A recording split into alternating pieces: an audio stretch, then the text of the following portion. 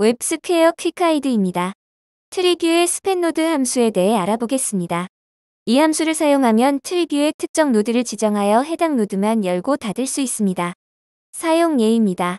스팬 인덱스와 열고 닫기 상태, 자식 포함 여부를 지정하여 특정 노드를 토글링하거나 지정한 노드를 열고 닫거나 자식 노드까지 모두 열거나 닫을 수 있습니다.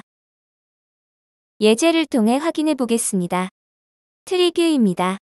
상단에는 4개의 트리거가 있습니다. 각 트리거는 spanAll과 spanNode 함수를 실행합니다. 전체 노드를 닫거나 11번 인덱스 노드를 토글링하거나 11번 인덱스 노드를 열거나 노드를 열 때 자식 노드까지 모두 여는 코드입니다. 트리뷰입니다. 노드의 인덱스는 첫 번째 노드부터 순차적으로 부여됩니다. 11번 노드에 대해 상단의 트리거로 spanNode 함수를 실행해 보겠습니다. 첫 번째 트리거로 모든 노드를 닫습니다. 두 번째 트리거를 클릭하여 인덱스 11 노드의 열고 닫기를 반복할 수 있습니다. 세 번째 트리거를 클릭하면 인덱스 11 노드가 열립니다. 하지만 자식 노드들은 닫혀져 있습니다. 화면을 다시 로딩하고 첫 번째 트리거를 클릭하여 모든 노드들을 닫습니다.